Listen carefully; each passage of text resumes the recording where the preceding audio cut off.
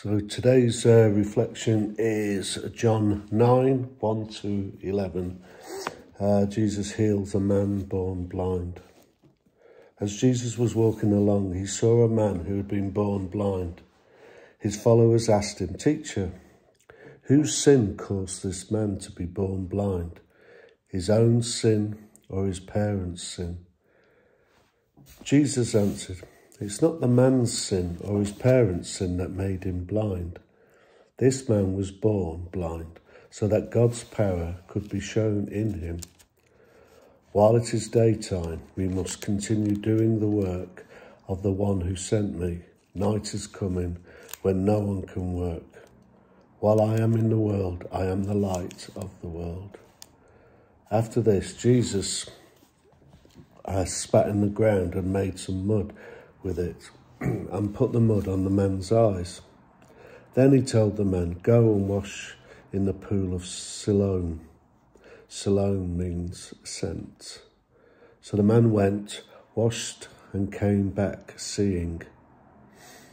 The neighbours, and some of who had earlier seen the man begging, said, "Isn't this the same man who was used to sit and beg?" Some said, "He is the one," but others said, "No, he only looks like him."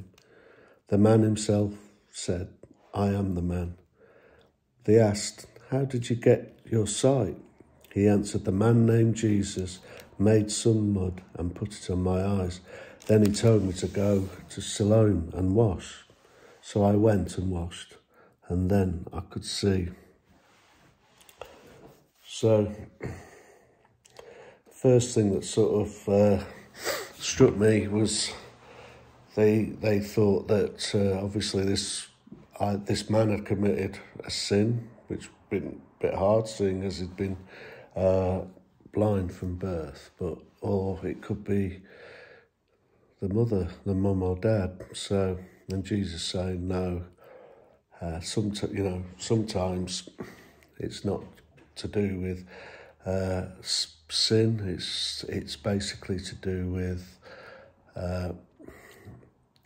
God needing to show his power, and in order to do this, I think sometimes he uses the disability of people to just to show you how powerful he really is. And yeah, so Jesus is saying about he's got work to do while it's still light. And I did think about, at the beginning was thinking, what's he actually talking about? And then it just sort of struck me that Jesus is the light, and whilst he's still on the earth, he's got a lot of work to do, and a lot of people to just to show how great his Father is. And there's not a lot of time. He said the darkness is coming. Well, to me, the darkness is when he finally dies. He's crucified, and he knows that this is happening, so he's got to get it done. He's got to get people, as many people as he possibly can, believing in his Father.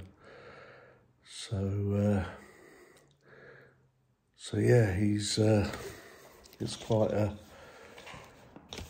sometimes you look at something and it doesn't actually say much, and when you start thinking about it, there's a lot in it, and I think, if you read it yourselves and that, you'll get quite a bit from it yourself. I was looking at him spat into the ground and made up some mud and rubbed it into his eyes, and it was a bit, why do you have to do that? You don't have to do that, Jesus. You can say, "Open your eyes and you will see again." But he had to do these things to get attention. In the Roman times, they did say that saliva was like an antiseptic. And I think people might think that he actually spat because it might I don't know, clean his eyes or make them fresh or whatever. But I just think, this is what I'm gonna do to get the attention of everyone around. All the things that he does, Jesus does, all the healing and everything, and that, they look at this man coming, the people, they see this man coming, he's seeing. Some of them don't even want to believe that it's actually him,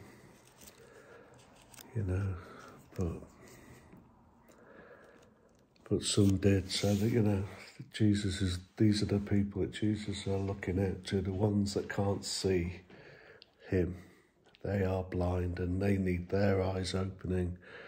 And this is the way I think he was doing it.